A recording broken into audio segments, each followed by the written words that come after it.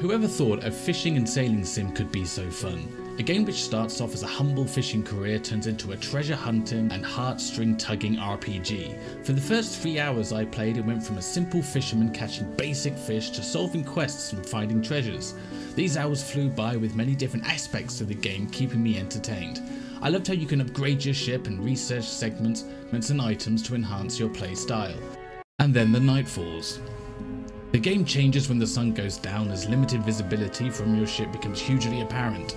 A sense of dread looms over you as you struggle to get back to the nearest port. There is something in the water at night which I haven't encountered, and I really don't want to stick around to find out what it is. Without giving any spoilers away, I recommend this game wholeheartedly. It's one of those rare games which is for everyone of any age. A lovely pick up and play. It's best described as an interactive storybook like Jaws or Moby Dick. Drop by one of my streams and we'll play along together.